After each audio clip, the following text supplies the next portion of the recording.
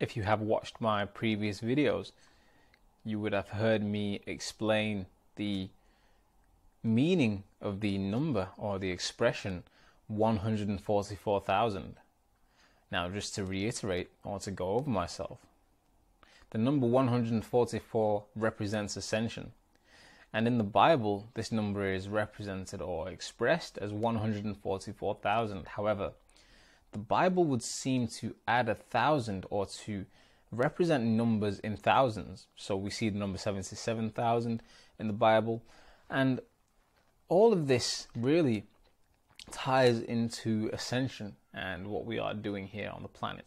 I don't want to go too much into the explanation of what 144,000 means or the expressions and terms of mathematics in the Bible. However, what I will say is that it would seem that there are a lot more than 144,000 followers of Christ who have incarnated on the earth at this moment in time.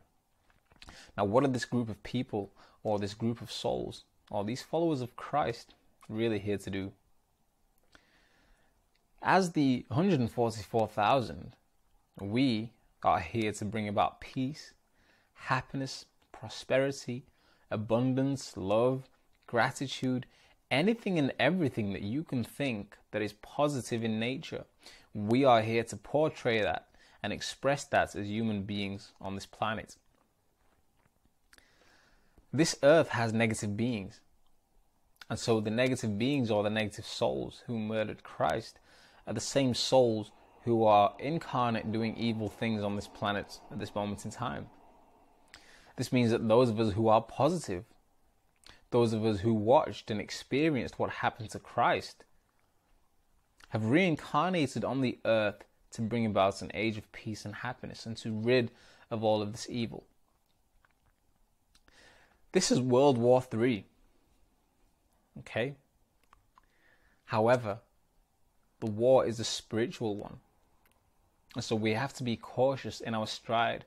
We have to be aware that these negative beings are now targeting our spirits, our souls, our hearts, our minds, and our consciousness. And if we can be aware of this, we can fight against it. And how do we do this? By things like meditating, eating foods that are produced by the planet, drinking water, using the internet in a wise way. Anything and everything that you can do to help heal the planet is regarded as light working. And so if you do positive things on a day-to-day basis, even if you don't recognize them or write them down or acknowledge them, know that God is watching and you will be rewarded for your efforts. We, as the followers of Christ, are here as lords of karma on this planet. What does that mean? You and I have the power to reverse all of the evil that has happened on this earth.